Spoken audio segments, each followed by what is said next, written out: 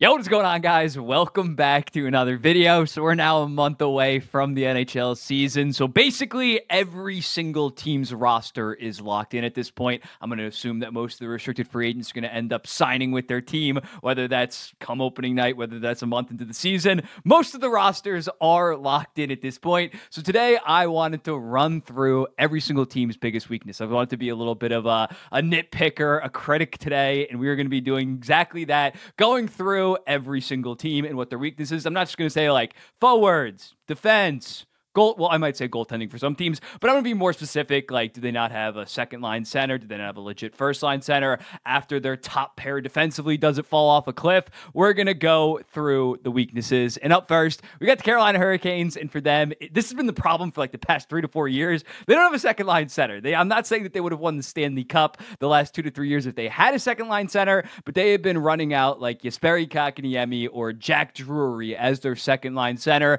the last couple seasons. And it's just not good enough. You look at recent Stanley Cup champions, and they have been solid, not only with an elite first-line center, which the Carolina Hurricanes do have in Aho, but also a second-line center. Carolina does not come remotely close. They probably have, in terms of Kotkaniemi, if he's their second-line center, he might be like a bottom 6 or 7 second-line center in the entire NHL. So for an actual playoff team like that, it's unacceptable. For the Ottawa Senators, heading into the offseason, it would have been goaltending, but clearly they addressed that by getting Linus Ullmark. So now I'm going to go with special teams. When looking at them last season, they had the 4th worst penalty kill in the entire NHL, as well as the 10th worst power play. I expected their penalty kill to not be that good, but I was a little bit surprised with some of the offensive talents that they have, that they had the 10th worst power play. They got to get that to at least league average. I think we can agree the goaltending is going to take a massive step, but the special teams need to be much better as well. The Chicago Blackhawks, they don't have a legit second top tier forward to partner with Connor Bedard or have as your second line center. They have Bedard and then like a bunch of good middle 6 guys for the most part. You look at someone like Teravainen, Bertuzzi, Hall, Kurashev. Outside of Bedard, they're really lacking star talent. They have a lot of problems. Don't get me wrong. They're going to be like a 65-point team. But in terms of their clear weakness, they have no number 2 forward to really be able to generate offense, a lot of offense on their own. The Anaheim Ducks, I'm going to go with the goalie tandem when looking at Dostal. Unless he takes a massive step, I think that they're yet again probably going to have a bottom 8 goalie tandem in the entire NHL, him and John Gibson. We've been talking about it for years. John Gibson just hasn't been the same goaltender compared to 2017, 2018 when he really burst on the scene. So right now, heading into the season, I would say goaltending is probably their number 1 problem. The Washington Capitals, I'm going to go with their second line. I think their first line is going to be serviceable. I don't really love Tom Wilson, but Dylan Strome and Alexander Ovechkin could be around 70-ish points. But that second line, when looking at what their projected second line is and what they did last season, you have Connor McMichael on the left side. He had a solid 33 points at 23 years old. I think he's going to be a good player. Is he a legit second liner on an actual playoff team? Not so sure. Pierre-Luc Dubois, 40 points last year. Yes, maybe he can return to 2023 form.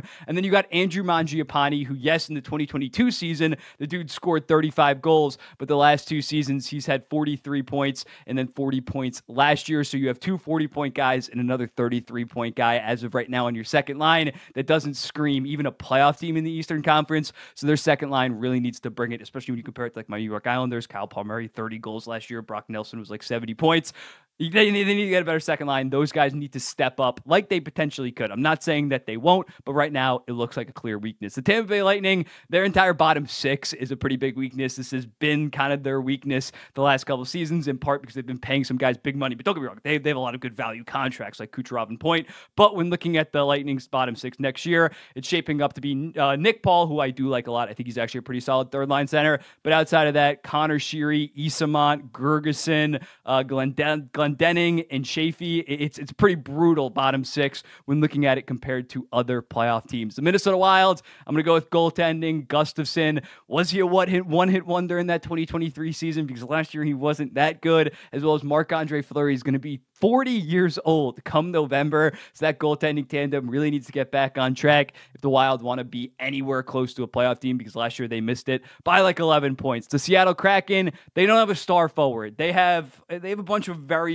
like solid first liners, very good second liners. I think their forward core overall is like below average, but they don't have any true difference maker. Yes, Jared McCann has scored 40 goals in a season, but I think he'd be a good first liner on most playoff teams. They don't have that one star piece that you usually look for when it comes to a playoff team, or when it comes to a team that can really go deep in the playoffs. The New York Rangers, I'm going to go with their bottom 4 defensemen. I like Adam Fox. I like Keandre Miller, but after that, it gets pretty shaky. Jacob Trouba, obviously. Then you got guys like Zach Jones, Braden Schneider, as well as Ryan Lindgren took a bit of a step back last year defensively. So that defense score scares me a little bit. Their bottom 6 also, and their overall even strength play scares me a little bit. But if they were to get eliminated in the first or second round, I think that defense score as of right now would be the reason why. The Boston Bruins, even though they got Elias Lindholm in the year 2024, based on the way he's been trending, 82 points, then 62 points, then 44 this season, he's not a number 1 center. I still don't think the Boston Bruins have a number 1 center.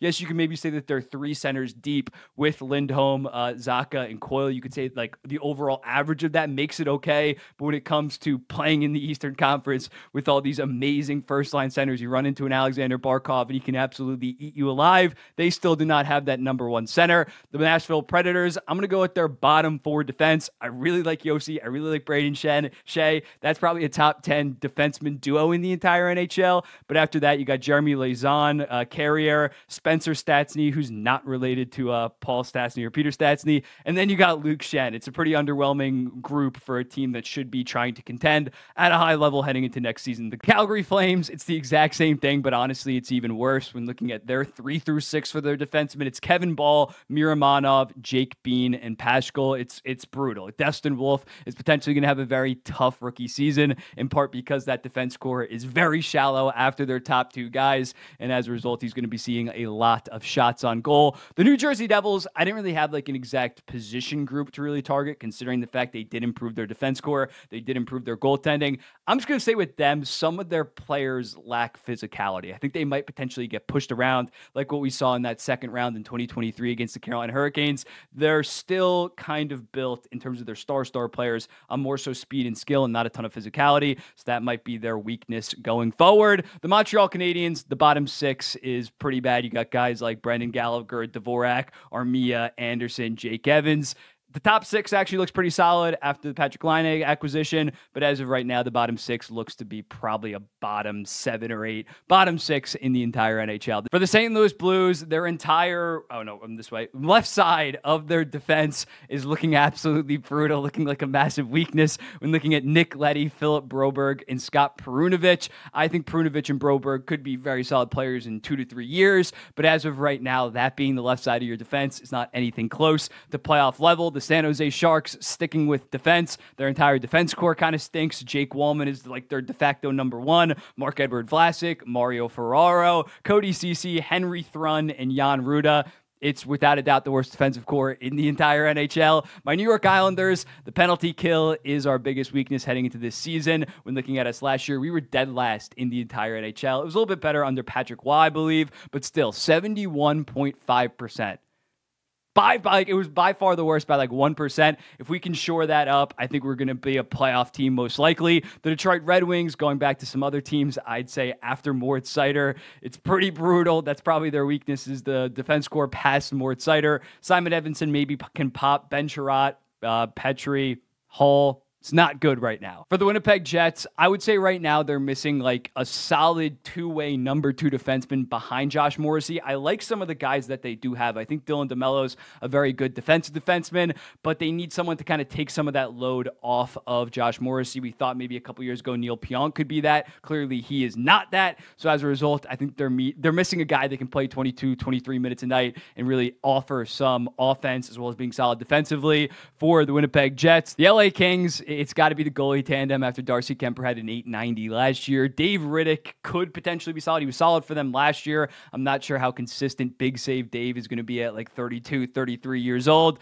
The Philadelphia Flyers, it is their center core. When looking at Sean Couturier, has not looked like the same player. On top of a guy like Morgan Frost, I think he's a solid middle sixer, but is he a legit second-line center? I don't really think so. They have some solid wings, but as of right now, the centers is just not remotely close to a playoff level. The Buffalo Sabres, Stars, I'm going to go with just veteran leadership. They're just such a young team that I don't think that they're going to be able to put it together most likely for an 82-game season. They're very young. They're very raw. I think they're going to be good in 2 to 3 years, but right now they're just too young in my opinion. The Dallas Stars, they're bottom 3 defensemen. I love the top 3 of Miro Heiskanen, Thomas Harley, Esa Lindell, but then you got Lyubushkin, Nils Lundqvist, as well as who did they just sign? Matt Dumba. That's the bottom 3 right now. That is not good. Those guys, if they're your number 6, maybe even number 5 defenseman, you can live with it. But that being your 4 through 6 for a team like the Dallas Stars that has made back-to-back Western Conference Finals, it is very underwhelming for them. The Vegas Golden Knights, I really like their 3 center deep. They have one of the best 3 center deeps in the entire NHL when looking at Eichel, Carlson, and Hertl.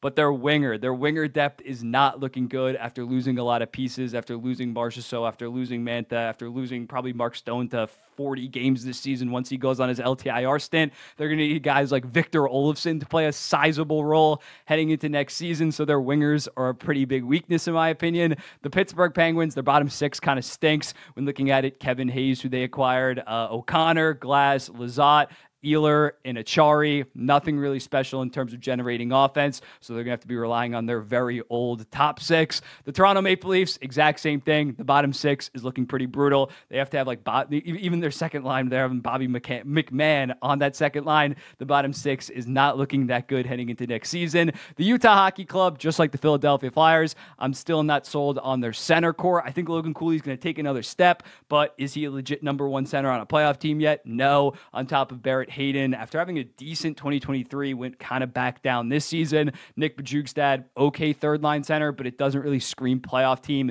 That 3 center deep, in my opinion. The Edmonton Oilers, their second pair on defense, I think where I would go for weakness. Right now it's slated to be Darnell Nurse, who, again, not nearly worth his cap hit, and then makes costly mistakes and turnovers come playoff time, as well as Ty Emberson right now is projected to be on the second pair defense. I like him as a young guy. Third pair guy on a legit contender. So as a result, I think that second pair is not looking that good for the Edmonton Oilers. The Columbus Blue Jackets, I'm just going to go with the forward core talent, and I think that they're just too young. Obviously, big part of that was Patrick Laine wanting a trade, and of course the tragic passing of Johnny Gaudreau. But at this point, as a result of this offseason, they probably have a bottom 3 forward core in the entire NHL. The Florida Panthers, after Forsling and Ekblad, they're bottom 4 of their defense. They went bargain bin hunting. I think that they got some solid ads, but the fact that they're going to rely on like Kulikov to be their number 3 or Nate Schmidt to be their number 3, it's not looking like the defense core of last year that won them the Stanley Cup, especially after losing a guy like Brandon Montour. The Colorado Avalanche, it's clearly in goal. I don't love their bottom 6. I actually think their defense core is fantastic past Makar and Taves this year. I like some of the guys that they got, Calvin DeHaan and Brandstrom, but the goaltending, it could be make or break for them. I don't think Georgiev was horrible outside of that first game for the Winnipeg Jets, but after a down year, he had like an 899 this season after having like a 917 the year prior. He needs to be way better. Maybe Justus Annunen could step up in a big way, but right now for Colorado, there's such a fall off between their forwards, defense, and then goaltending all the way down. And then lastly, for the Vancouver Canucks, I'm going to go with their bottom 4 defense when looking at Quinn Hughes and Philip Hronek. Great pair, top 5 pair, probably top 3 in the entire NHL. But after that, it does fall off a little bit. I still think it's not like the end of the world, but if there was a weakness for the Vancouver Canucks, maybe the weakness would be Thatcher Demko's knees. But if there was one, I think it'd be the bottom 4 defense. But let me know in the comments, what do you think about these picks? Who'd you move up? Who'd you move down? Do you agree with my picks? What other weaknesses do you think that some teams have? And I'll be seeing you in the next one.